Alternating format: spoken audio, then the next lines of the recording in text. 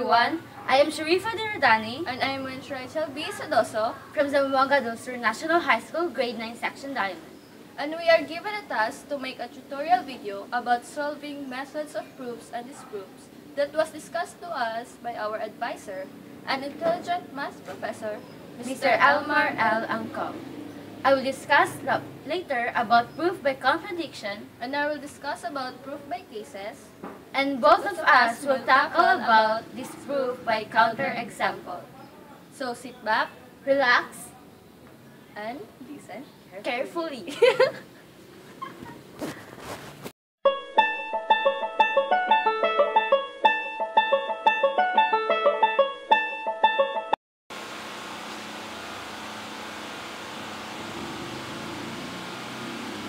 First, we'll tackle about a new method of proof that is very common in logical thinking. Up to this point, we have been proving a statement true with direct proof. The conclusions are followed from a series of definitions and proven theorems. But sometimes direct proof are difficult, and we can instead prove a statement indirectly. This is called proof by contradiction.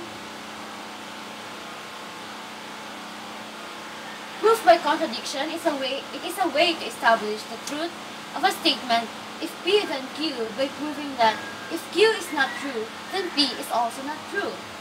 It is based on the law of non-contradiction. Law of non-contradiction states that a mathematical statement cannot be both true or false. It is also called indirect proof, a logical argument, proof by assuming the opposite, and reduction impossible. It is a proof when we temporarily assume the conclusion is not true.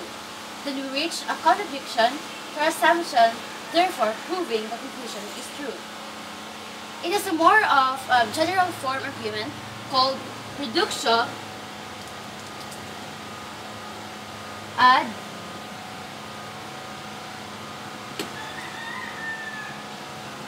absurdum.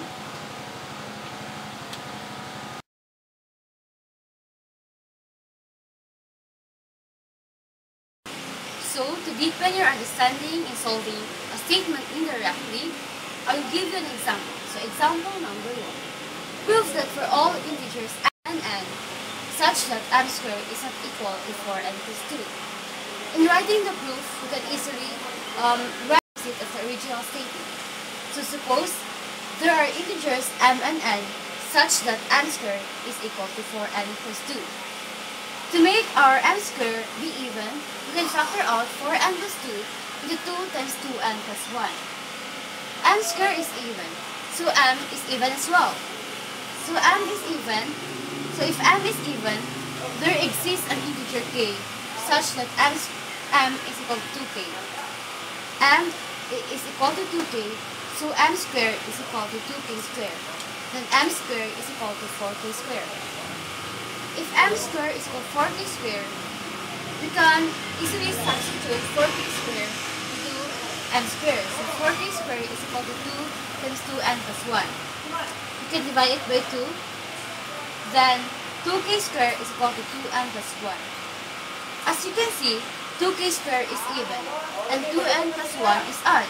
So this cannot be equal. Our contradiction is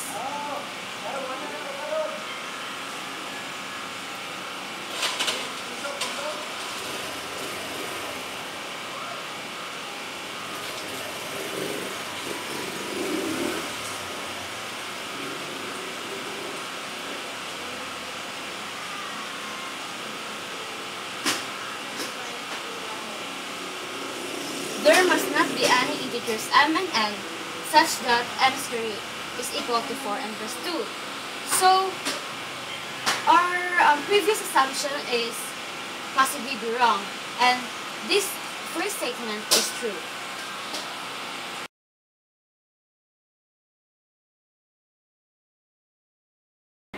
So let me give you another example. Example number 2. Prove that square root of 2 is irrational. When we write the proof, we can easily write the opposite of the original statement. So suppose square root of 2 is rational. And when we say about rational number, it's a fraction of an integer divided by other integer. we can write it as a over b. The square root of 2 is equal to a over b. We can assume that a over b is reduced into lowest terms so that the numbers a and b don't have common factors. To get rid of this radical sign, we can square it. So square root of 2 by the power of 2 is equal to 2. And a over b square is equal to a square over b square. Cross multiplication, then 2b square is equal to a square. 2 is a divisor of a, so a is even. So there exists an integer k such that a is equal to 2k. So if a is equal to 2k, then a square is equal to 2k square. Then by this given equation, 2b square is equal to 2k square. And 2k square by the power of 2 is equal to 2b square is equal to 4k square. And if we divide it by 2, then b square is equal to 2k square. So b is even because 2 is a divisor of b. So if 2 is a divisor of b and a, so my first assumption that this fraction a over b reduced into lowest terms is wrong. Since my assumption is wrong, the whole proof falls apart. So my contradiction is square root of 2 is irrational.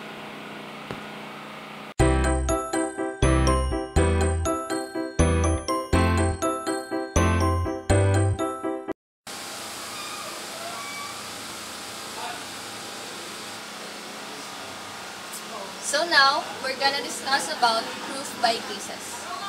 Proof by cases simply means breaking the assumption into cases. So let's start our introduction. Sometimes, the hypothesis of the statement can be broken down into simpler cases so that it can be investigated separately. The validity of a proof by case rests on the equivalence that case 1 or case 2 all the way to case n implies your q over there, which is also breaking down into case 1 which implies q, case 2 which implies your q, all the way to case n which implies your q. So later on, I'm gonna give an example and we'll proceed to the conclusion, which is the proving decision whether you're gonna prove or disprove.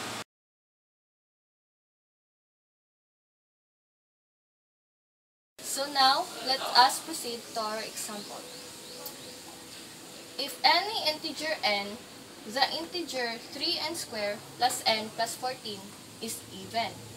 But how will you gonna prove that in any integer, the equation is still even?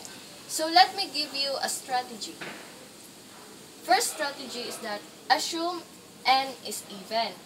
Prove 3n squared plus n plus 14 is even. Then the next case, you should assume that n is odd. Then prove 3n squared plus n plus 14 is still even. So now let's proceed to case 1. Case 1, n is even. Assume that n is even, then there exists an integer k such that n is equal to 2k. Substituting 2k into the equation 3n squared plus n plus 14 gives 3 multiplied to the quantity of 2k squared plus 2k plus 14. 2k squared equivalent to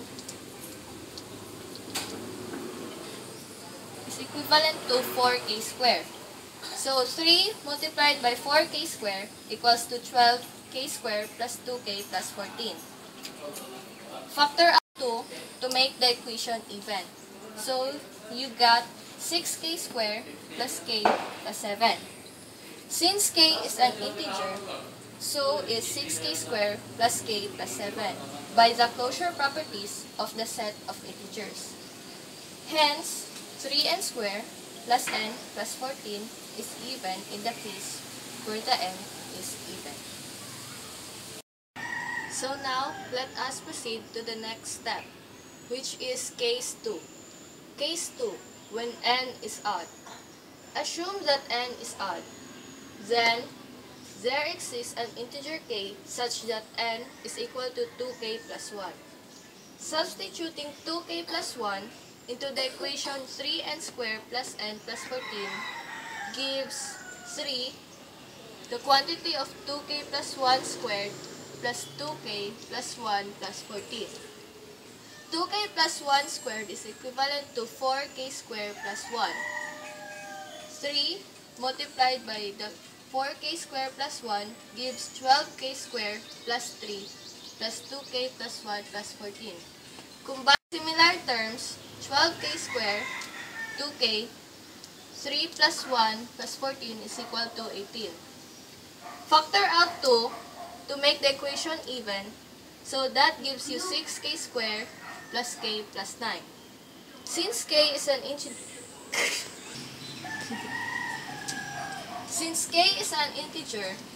so is 6k squared plus k plus 9 by the closure properties of the set of integers. Hence, 3n squared plus n plus 14 is even in the case where n is equal to 2k plus 1 or when n is odd.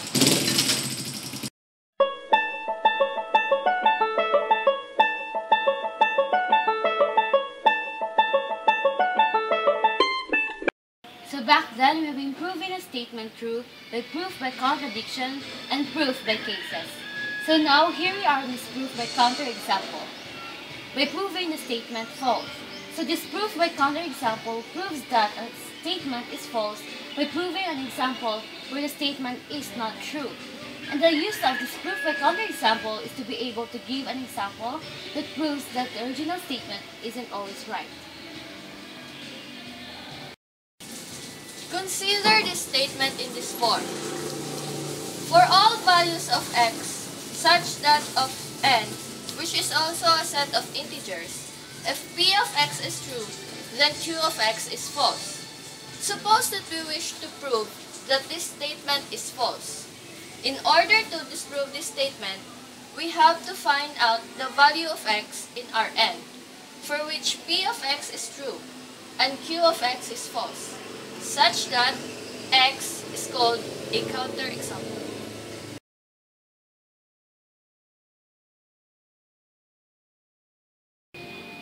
Here's our first example. Prove or disprove all prime numbers are odd. So here's our solution. This statement is false, and our counterexample is that if n is equal to 2, so Rn is even. But the factors of 2 are only 2 and 1. 2 and 1 are the only factors of 2, so it is prime. We have found an even prime number, so the original statement is not true.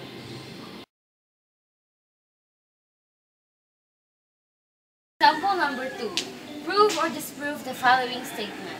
3 to the power of n plus 2 is prime for all integers and is greater than or equal than 0. So if n is greater than equal to 0, if n equals to 0, then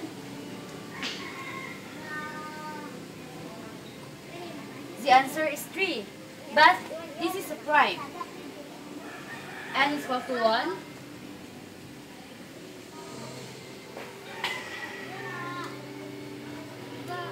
Still a prime. N equals to 2.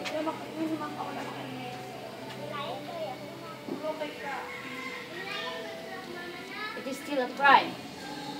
N equals to 3.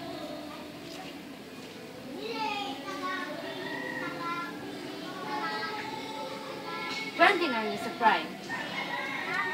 N equals to 4.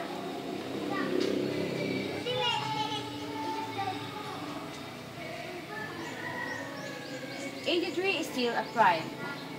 N is equal to 5. Let's try this.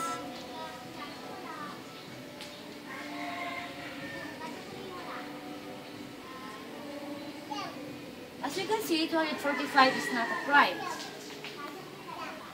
because it has a factors of 245 and 1, 5, and 49, 7, and 35. So, This statement that 3 to the power of n plus 2 is prime for all integers n is greater to or equal to 0 is false. Hello guys, thank you for watching. And we hope you learned something from us. Again, I am Wench Sodoso. Sharifa and Aradani, now signing out. What you gonna do with that dessert? Do what, did that.